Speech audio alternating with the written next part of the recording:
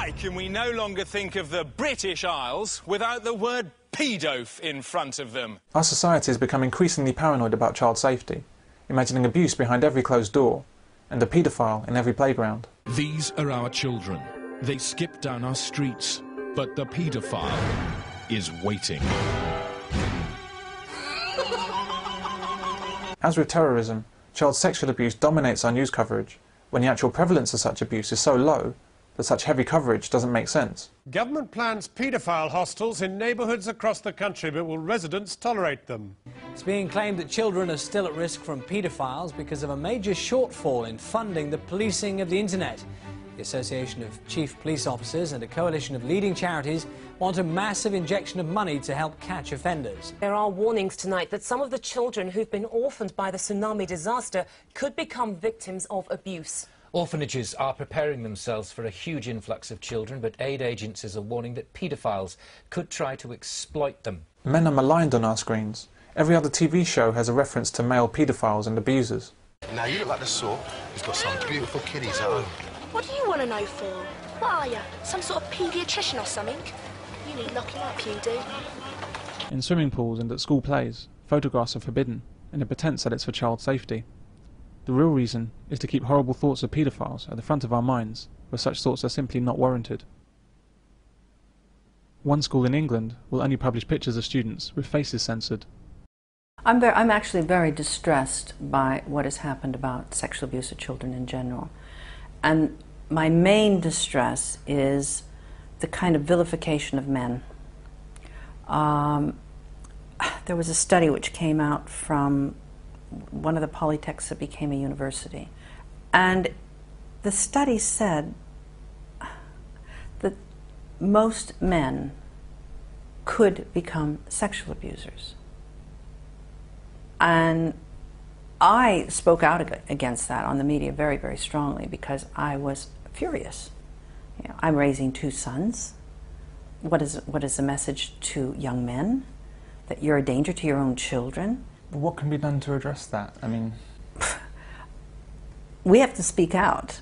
And it's not a popular thing to do, but whenever anybody makes one of these absolutely ludicrous statements, it's very important that people stand up and say, excuse me, prove that. You know, what is this? You know, like this university saying that all men have the potential to be abusers. That's like saying we all have the potential to be murderers. I mean, I suppose we all have the potential to be all kinds of things. It's kind of nonsensical because, yeah, every man is capable of rape. To then accuse the man of being a rapist or of being a potential rapist because he can do is ridiculous. Young babies, the most vulnerable of society that we can imagine. The murder of young babies are almost entirely by their mothers.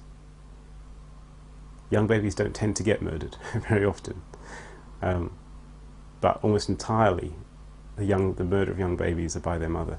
So therefore, every mother, every woman is potentially a baby killer. It's in the same way, you know, it means nothing. By and large, 99.9% of the people actually outside are okay. So you don't want to instill into a generation of youngsters the fact that, you know, outside people are full of weirdos who are likely to be molesting and upsetting and harming you. But you've got to actually ensure that alongside that 99%, you've got 1% of the population who are the ones who are likely to cause you danger and risk. I mean, they've always been there.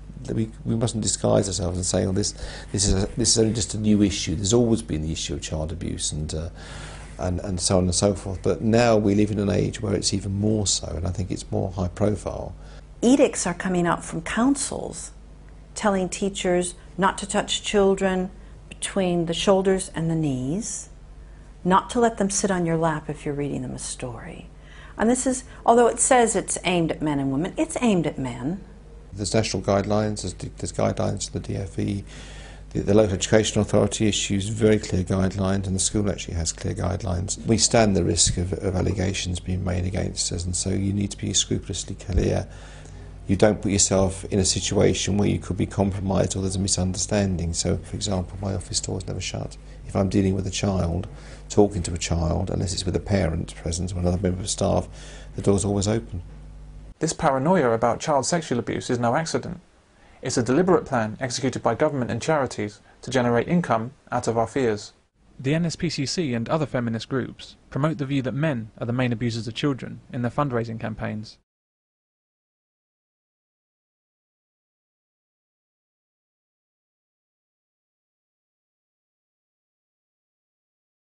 But it's not true that men are more abusive than women.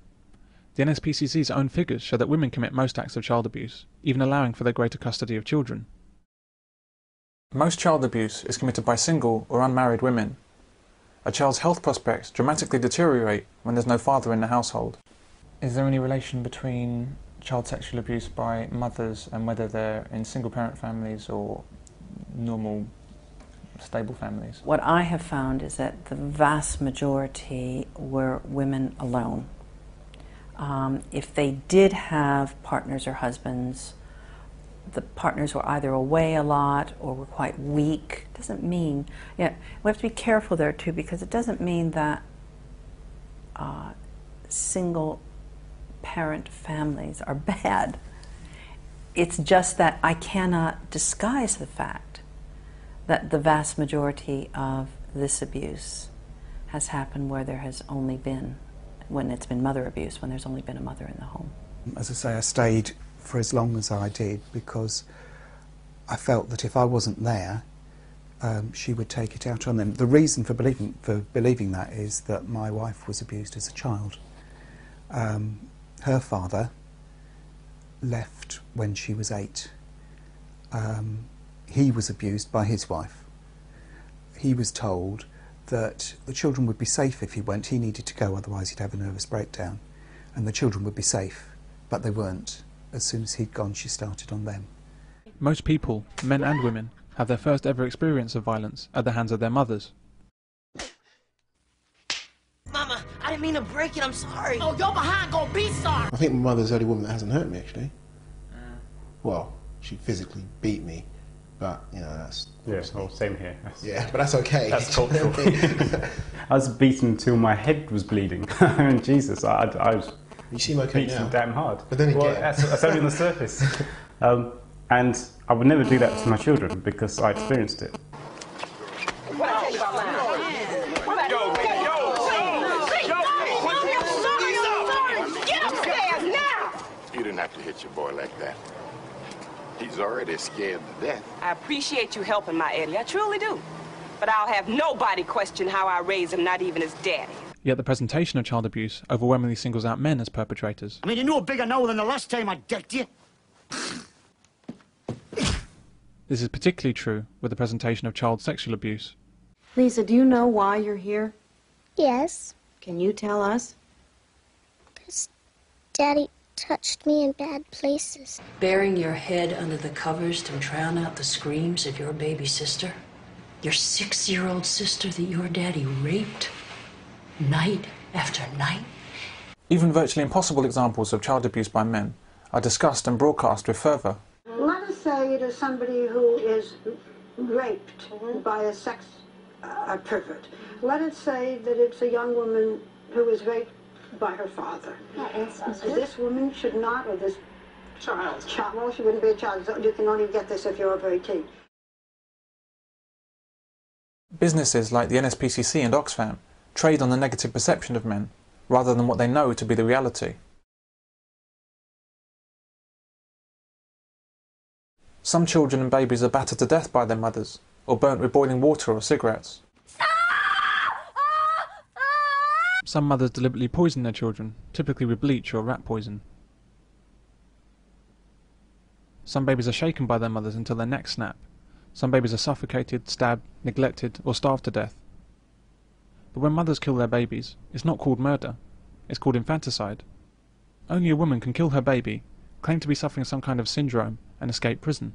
In fact, women seem to be afflicted by numerous syndromes, all of which allow them to kill in cold blood and be considered blameless. Battered woman syndrome, premenstrual syndrome, Munchausen syndrome by proxy, whatever the crime, there's a female-only defense using some kind of syndrome. Hey, Lois, look at me. I got postpartum depression. Wah! I'm sad about stuff. Wah!